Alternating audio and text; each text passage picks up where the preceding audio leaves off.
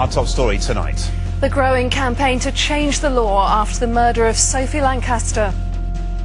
If you report things to the police or perhaps turn up at the hospital injured, it's not really recognised initially that it might be because of how they look. Now, they drunk at least 4 pints of strong cider and shots of schnapps when they kicked Sophie Lancaster to death for the way she looked. But as 15-year-old Brendan Harris and 16-year-old Ryan Herbert faced life sentences for her murder, a report reveals the amount they drunk wasn't unusual among young people. The study of 15 and 16-year-olds in the Northwest shows 30% binge drink at least once a week. And most disturbing of all was the number who said they're more likely to be involved in violence after drinking. We'll have more on that study coming up, but first, Rob Smith has been speaking to some of Sophie's friends about their growing campaign for a change in the law.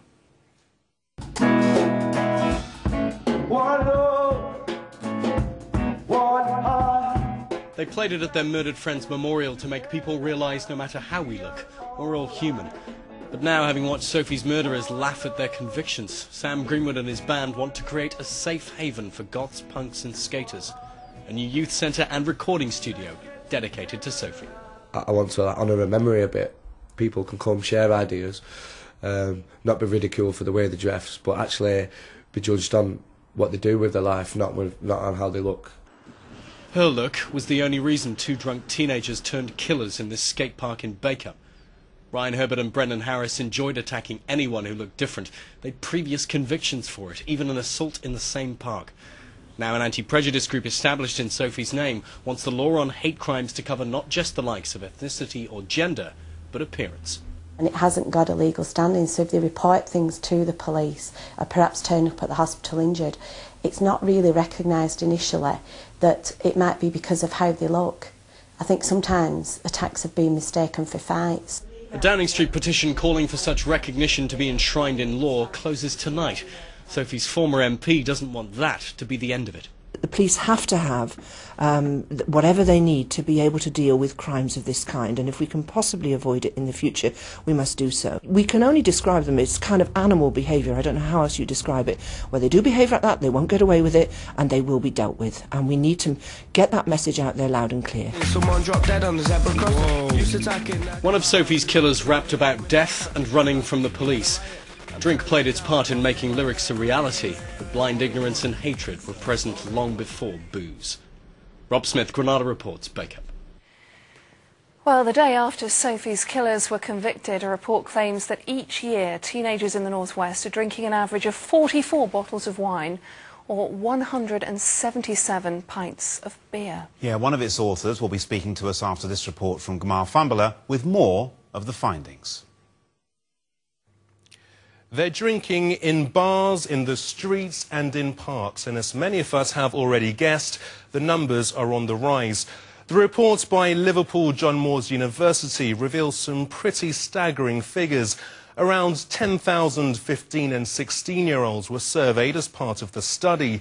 In a typical class of 10, more than 8 of them say they drink alcohol.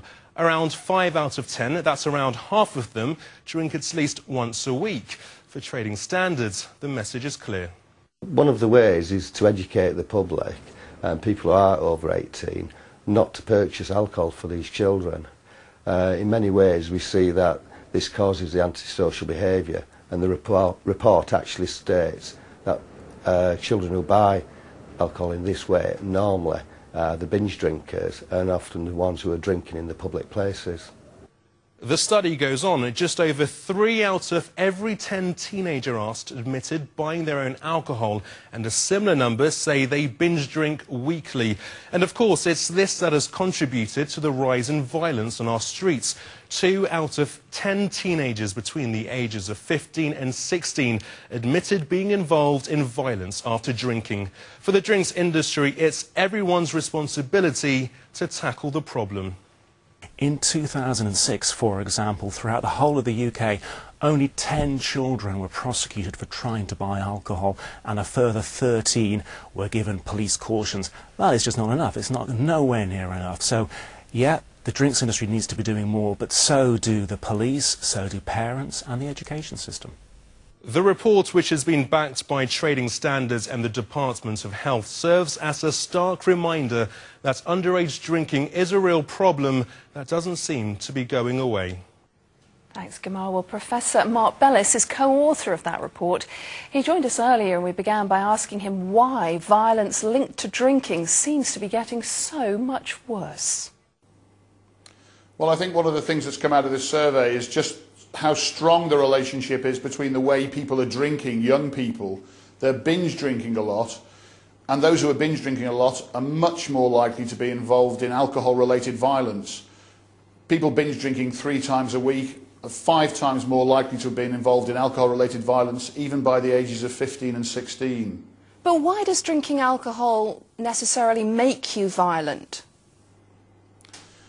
Well, it doesn't necessarily make people violent, but unfortunately it's a catalyst often. So a variety of things in a young people's life can tend them towards violent actions.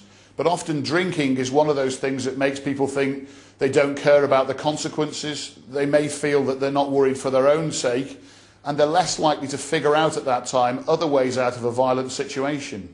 When we do stories like this, Professor, a lot of people email in and say, well, it's a lack of discipline from parents. This is why the kids are out of control and getting hold of the alcohol. Is it that simple? Parents have a big role to play. I mean, on a Friday night, there's going to be a lot of parents drinking quite a lot at home and not necessarily thinking about the example that they're setting for their children. But they are doing something which is, in effect, educating them in a way of drinking. At the same time, parents need to be talking to their children, understanding what they're drinking, the damages associated with that, and making sure that conversation's going on so they learn the right ways of drinking if they're going to drink at all. And is the alcohol just too easily accessible? Well, I think this is the real problem. It's too easy for young people still to get alcohol, and it's too cheap. And what that means is, for a relatively small proportion of a young person's pocket money, they can get drunk 2 or 3 times in a week. It's still relatively easy for them to buy that alcohol, but it isn't that easy for them to do other things. For instance, go to a sports game, engage in sports or a hobby, and we've got to address that balance so that the more beneficial things are the easier things to do. What about the long-term health implications of starting to drink so young? Well, what we're seeing at the moment is people who have higher levels of alcohol consumption as young people going on to be more likely to have alcohol-related dependency later on in life. And we're seeing the age at which things like alcohol-related liver disease come down. So we're seeing people much younger than we did in the past develop major long-term problems as a result of alcohol. And that's mainly because they've started drinking very young in life and drinking a lot of alcohol at that time. Professor, thank you.